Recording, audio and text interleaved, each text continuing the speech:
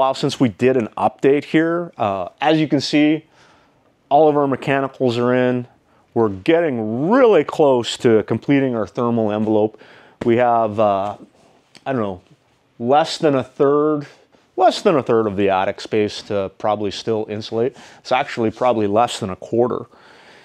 Yesterday we hit 129 bags of cellulose in our vented assembly. If you've been following along and you remember, we have a attic truss with a 2.5-inch vented cavity or 2.5-inch vent chute over top of the cavity that we're now filling with cellulose. And it's not a dense pack, but the way we're installing the cellulose, it's probably going to be closer to the settled volume or the settled density of cellulose. We keep the hose buried in the cellulose the entire time we're blowing in, and we try and shove the cellulose down as we go. And our bag count is right around an R80. The reason we keep track of our bags is because it allows us to calculate the volume that we've installed versus the volume of space we're trying to insulate. And we can figure out our R value based on that. What I'm gonna go with here on this building though is I'm gonna go with simply, we've got an R70. And the reason for that is I know we've got almost 22 inches of space up there, but it's not quite 22. So we'll call this 21. That gives us R70. Now there's ways beyond just counting the bag that I could quantify this as an R80. I could do a density test. I could take a couple of core samples of the attic, weigh the cellulose, figure out the density, and say, yes, we're like R76.5. But realistically speaking, R70 is a really good nominal R value for climate zone 6A. We're doing very well on our thermal assembly. Again, we've got R20 below our slab. We got R35 for our foundation walls. These are all nominal, by the way. So we've got R22 inboard.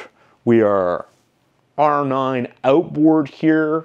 So we're R30 plus for our wall. We're going to be R70 plus for our attic. It's a really robust thermal envelope. Could it be better? Absolutely. It could always be better, but every project has a budget. So, you know, this is pretty good house on steroids. We got a little overzealous doing our shear wall, or doing this side of the shear wall, and we got ahead of ourselves. So behind here is actually outdoors. Now, even though you can see, and we pulled this 2x4 down because once you forget one thing, you have to verify that you didn't forget two things. And we already had our Myrex taped, and we have a floppy bit that actually passes through to the other side and is taped to the plywood, because we're using our plywood as our air control layer on the attic space, essentially on the other side of this wall. If you remember, the roof is like this, so we have two monoslopes, but from about here to about here is actually outdoors. We forgot, in, again, being a little overzealous in completing the shear wall, to insulate this little strip here. Really, we only have to insulate to about here, but the blocking's already in place, so it just makes sense to insulate the whole thing. So sometimes you have to go backwards to go forwards. So we had to pull a couple pieces of plywood off and about a dozen nails here just to verify that our air control layer is complete, and a couple of pieces of plywood to ensure that our thermal layer is complete. Shouldn't have forgot this, but I did. The key thing is you never judge anybody by the mistakes they make. You judge somebody by what they do about their mistakes. So we've made a mistake here, we've fixed it, and we're moving on, starting to insulate our rim joists. And I have a little checklist that I like to go through when we start insulating. I like to check our electrical, I like to check all our mechanicals. I want to check our electrical plan. I want to check our plumbing plan. I want to check our HVAC plan. I want to count the number of penetrations we should have, anything going through the rim joist, and want to make sure that they're all there. So I like to start in the utility room because typically that's where we have the bulk of our penetrations, at least the big ones. So service entrance is coming in. We've got the generator panel. We don't have our intake and our exhaust for our ERV here, so that is missing. I know over on the other side we've got our hose bib, we've got the penetration for that, and there's probably a few other things missing here once I start going through. Makeup area, I know we're missing the makeup area as well, so I want to stay out of this area and I want to make sure all these penetrations are done before we insulate and seal off our rim joist. If we get ahead of ourselves and we start insulating this area too soon and we seal it off before some of the other trades have had a chance to catch up, then we're doing work twice. We're gonna have to take it apart, we're gonna have to redo it, and typically when you're insulating and air sealing, installing any type of vapor control layer, it never gets done as well on the repair as it did initially. We have an S11 installed here. We're putting some sensors in some various locations in this build in hopes to, gather some data. So this is a north-facing wall. You can see I'm right against the back side of the R9 zip, and I'm installed into a piece of panel edge blocking. So if you remember, if you've been following along, all the panel edges are blocked on this build, and for the most part they're nailed off 3 inches on center. So it's going to be interesting as time goes on. We're going to measure temperature, relative humidity, and we're going to track what's going on in the north wall. This is the upper part of one of the tall walls on the north side, and we're going to have another sensor lower in the north wall.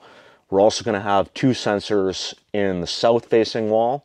So we're going to get a comparison between the north and the south.